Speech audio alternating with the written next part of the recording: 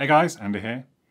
It's been a little while since there's been an Android phone that's created like a lot of hype and has looked quite interesting. It's sort of piqued my interest at least. But today we are taking a look at the Nothing Phone 1. Interesting box, which definitely has done that. It looks a bit different. It looks like they're trying some new things. So I thought I'd check it out. So today is just the unboxing. It's not the review. We'll have a bit of a look at things, a bit of a first look. But if you want to see the actual review, make sure you subscribe. But yeah, today we are going to unbox and take a first look at the Nothing Phone 1.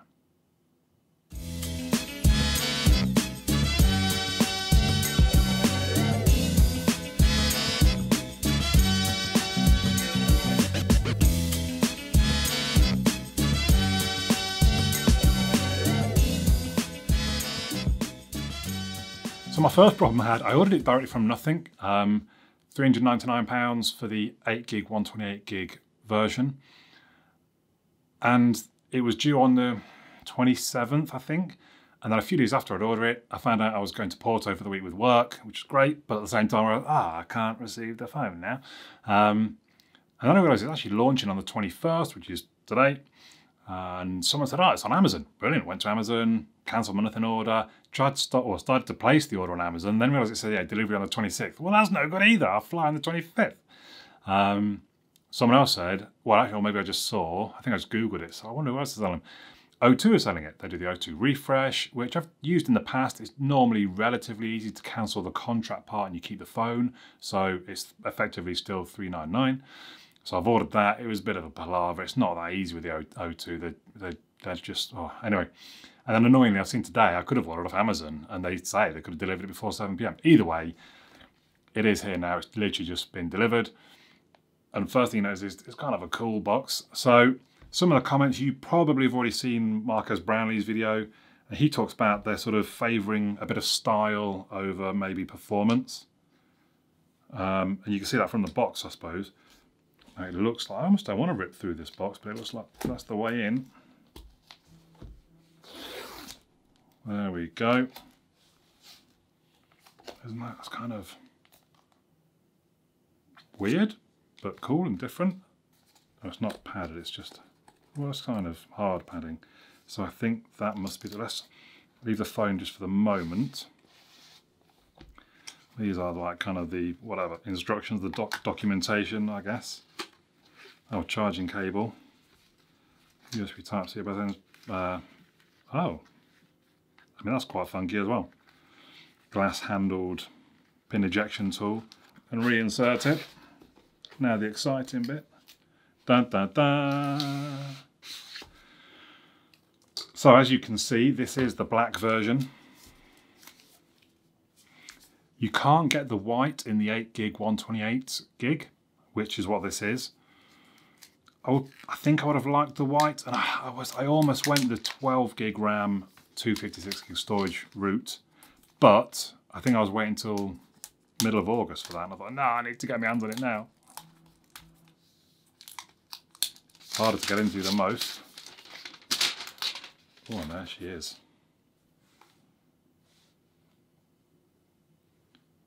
That's a very glassy back.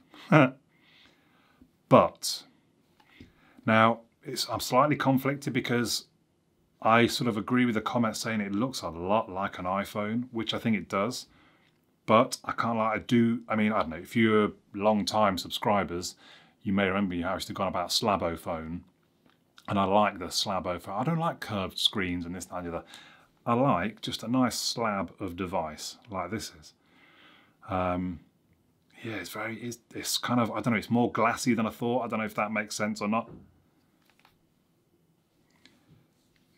So we've got the power button on the one side, we've got the volume buttons on the other side, we've got one of the speakers down the bottom, SIM tray, USB Type-C.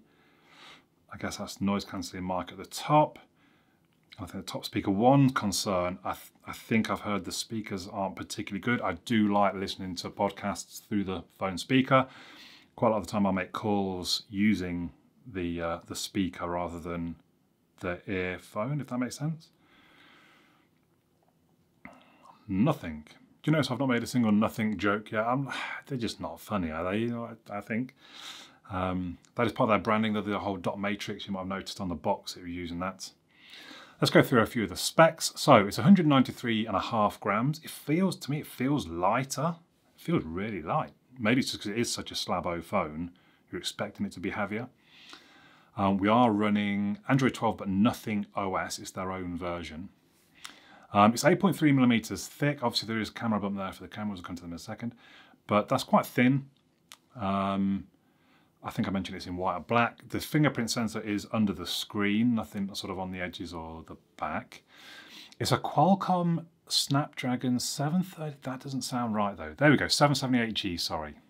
I think maybe it's, yeah, 778G plus 5G, 6nm chipset. It's octa-core processor, Cortex A78, Cortex A55, Adreno 642L. Honestly, I don't entirely know what that means. You know, I don't, doesn't sound familiar. I've mentioned, I think this is 128 gig of storage, 8 gig of RAM. It does come in you've got a 12 gig step and a step to the 256, and for each of those steps, you pay £50 more. You can't get 256 with 8 gig, so it's 8 gig 128, 12 gig 128, 12 gig 256, and each of those steps is £50 more, being £4.99 at the top. UFS 3.1 file system, which I think is probably fairly standard. Well, yeah, maybe. Stereo speakers, we'll see. NFC. The screen is OLED. It says 500 nits typical, but 1200 peak. That's really bright. 120 hertz, which is, I mean, as fast as you're going to get at the moment. 6.55 inches.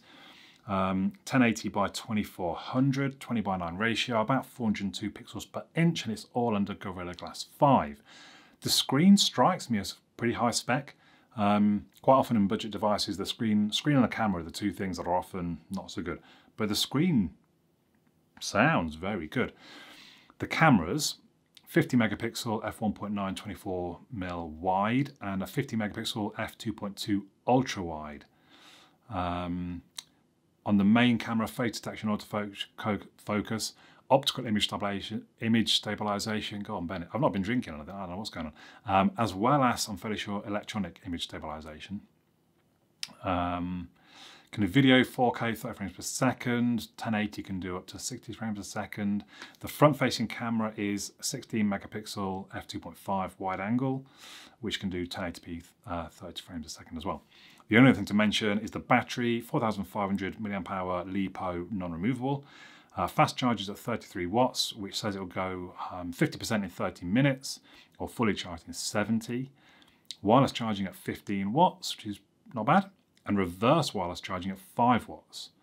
Okay, I mean, I don't think I've yet once used reverse wireless charging for anything, but maybe it's handy to have. Power delivery 3.0 and quick charge 4.0. So the specs all sound very good for £399. I suppose my two concerns going in, the speakers and the cameras. So, you go, so let's skip that for the moment. Connecting to Wi-Fi. So I'll do the usual. I'll get connected, I'll get a few things installed, and then I'll come back and have a bit of a first look at how it performs. So I'm logged in, I'm set up generally, and I'm just running Geekbench 5. The results should come through any moment. And I have to say, I'm liking this so far, I'm really liking it. I do like the Slabo phone. I think it feels really premium. Feels, and here's the score. 2856. I'm not gonna lie, it's a long time since I've done Geekbench 5 tests. I can't remember how that does. I think that scores quite well though. 2856. I'll try and put a little graphic up in the corner comparing it to other devices, but that's a pretty good score, I think. I have to say, I haven't noticed any issues performance-wise. It isn't a top end, it's not the 888 processor, but for $399, you shouldn't be expecting that, quite honestly. It is a mid-range processor. I've not noticed, there was one slight bit of sort of jerkiness, but it was installed, you know, you almost expect that when the phone is initially setting itself up, it's doing a lot of stuff. And after that, it's generally felt quite smooth. That's a little jerky there.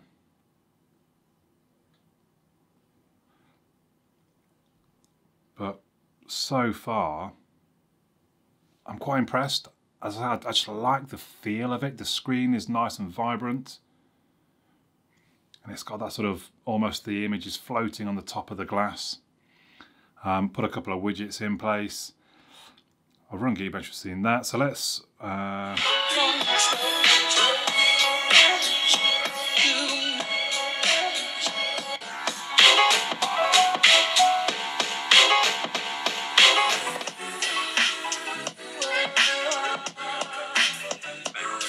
So we'll see where it goes, but having gone through those analysis of those four, I guess I'm not that surprised. What about the Ravens and Lamar Jackson, Andrew? Because it's so interesting for all... So in some way, my fears have been slightly set aside for the speaker because the volume seems quite good. It does sound a little tinny. I mean, it's a phone speaker. It's not going to have amazing bass, but it's a little tinnier than, for example, my Pixel 6. I'm not overly concerned about that when I'm listening to podcasts or speaking to somebody on the phone. It's more about the volume and can I hear what's being said. I set up the fingerprint sensor, only on my thumb. The only time it failed at the moment was when I came in from the side because I didn't think about it. I didn't set it up. It worked fine that time. I set it all up pretty much all straight heads up. So it's failed once on me and then I kind of moved around and went again and it was fine. What else? So I tried the camera. I've taken a few photos outside. I tried regular. I tried then the wide angle. I tried then the zoom. They look okay to me. I mean, I need to wait till I've had a proper good look at them because it took a little while to sink in, but they all look, you know, they seem to have reasonably, well, is that the wide angle? The wide angle looks a little bit washed out actually. But the zoom and the regular, they look okay. But yeah, the wide angle, we'll see. I'll do more, a bit more detailed check. I then did a portrait photo using the front-facing camera. It looks okay. I then sort of turned around, used the volume to take a picture using the main camera, which I think is I think the colours look a bit better on that. It just bipped on me. What was that bit? Was that a notification? I guess it was. Interesting. What else did I do? I did a macro shot of it like a broken snail shell. Looks okay. I was really quite close to it on that. It looks to have done a reasonable job. Took a random photo of just the junk outside. Some sort of reasonably close up of the greenery. And then came inside and the board game collection, because it was quite dark. When the curtains are drawn to keep the heat out. So it's quite dark, but that looks a reasonable photo. The colours look pretty true. So again, it's very early days to make judgment on the lenses, but they look okay, just that wide angle. I'll have to take a few more because that did look quite, the colours didn't look right on that. Could be adjusted with a software update actually, to be fair. And I'm thinking about it, I think it did say there was an update to do and I haven't done it yet, so we'll see. Anyway, it is just a first look at this point. So yeah, I don't know, I really like it. I've not mentioned the LEDs on the back. Let's just plug the power in.